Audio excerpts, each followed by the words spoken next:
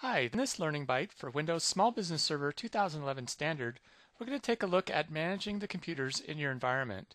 So to get started, we're here in the SBS console, and we're going to go to the Network tab.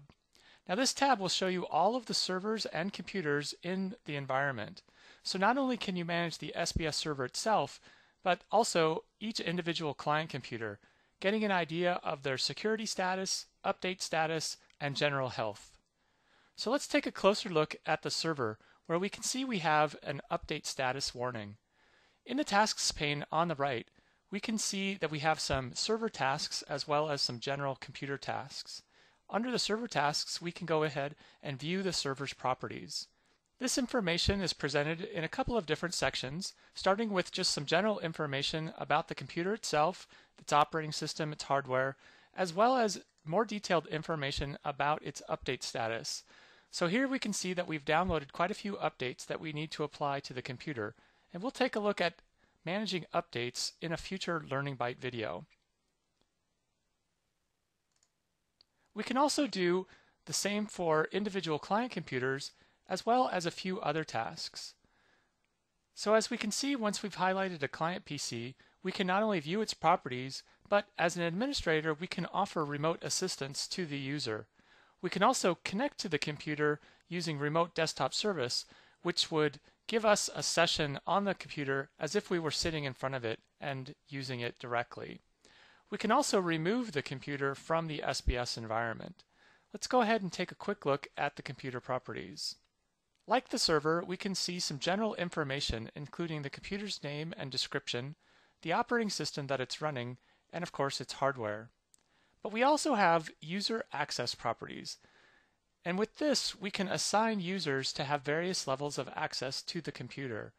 As an example, for Jeff Phillips, he's a local administrator on his PC, which he has manually joined to the SBS network using the Connect Computer wizard. But perhaps we don't want Jeff to be a local administrator. In previous versions of SBS, such as SBS 2003, all users were local administrators on their PCs, but we can choose to make users in the SBS 2011 environment be standard users on their local PCs. This can give a greater degree of security, especially when you have shared computers in an environment.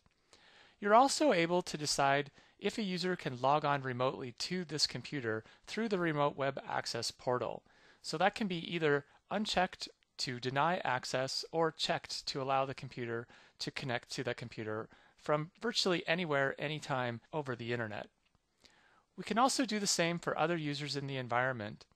We can see that as a local administrator, Roland Winkler has local administrator access and is always allowed to remotely connect to the computer, and you're not allowed to modify those settings.